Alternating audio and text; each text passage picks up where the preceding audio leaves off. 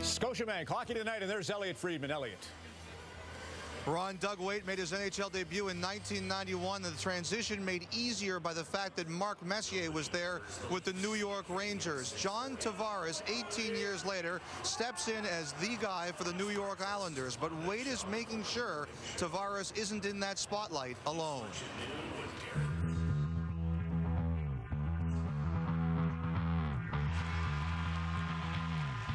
Since that moment, John Tavares has been the great Islander hope, with the organization trying hard to shield him as much as humanly possible from those expectations.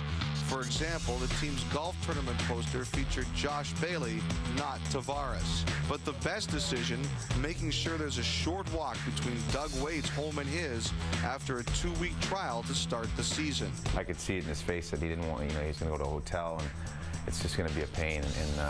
And we figured we got an extra room, come on in.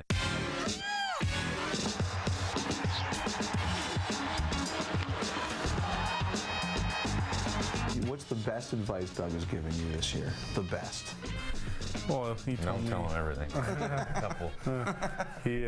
My first exhibition game, actually, we're playing the same line in Edmonton. He just told me, you're not going to make the Hall of Fame in your first year, your first shift, in your first game, and just go out and enjoy it, and you deserve to be here.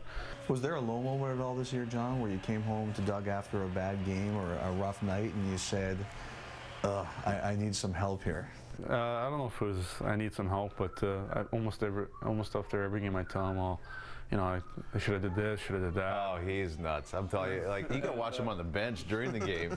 He could have 3 goals and he has a bad shift and he's on there just gritting, And Mols is funny. Matt, he comes home, he's like, oh, Johnny was fired up today.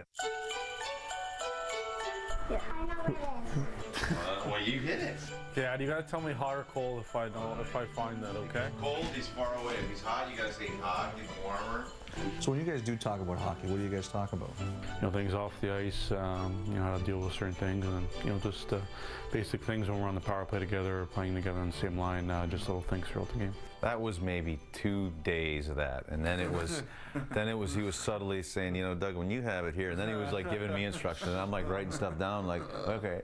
But it's really kind of revitalized me. I'm chasing around kids all the time, and you kind of, as an older guy, you tend to give interviews saying, oh, it's great to come home to the family. It takes you away from the game. And you're probably getting a little bit of a rut that way and too far distance yourself from the game. And now I've been watching hockey, and I'm back. I'm feeling a little young again.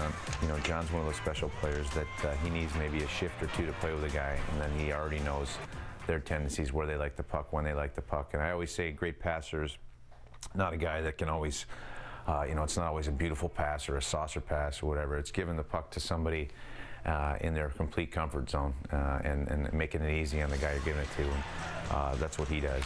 There's a third Islander in this mix, Matt Molson, who also lives on the property and has known Tavares for years. What's the biggest battle you guys have gotten, and you kind of smiled about it? It's been close to some 911 domestic calls. And in the morning I ask, what the heck is it? It's 100 feet away. I go, what's the racket over there? And Matt's like, Johnny got his butt kicked at Xbox, so he's throwing the controller, and they're screaming at each other. In junior, Tavares had a reputation for being all business, rarely smiling or dropping his guard. That's changed a little. Yeah, I've been trying to. Some of the guys on the team always joke they never see me smile, so. Is he all business?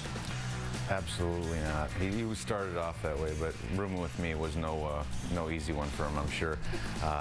He doesn't want to waste 1 shift in this league, and I think I would say, you compare guys like that to Sydney and, Alex, the way they play. These young guys coming in that are tremendous athletes, but the love of the game is so high, and then, he fits in that category. He doesn't want to waste a shift, and I really respect that.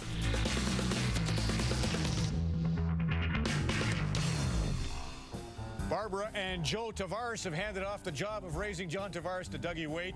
When he was a minor hockey player, he actually played in Oakville with the minor Rangers first. Sam Gagne's dad, Dave, was also a big part of John Tavares' development with a backyard rink in Oakville.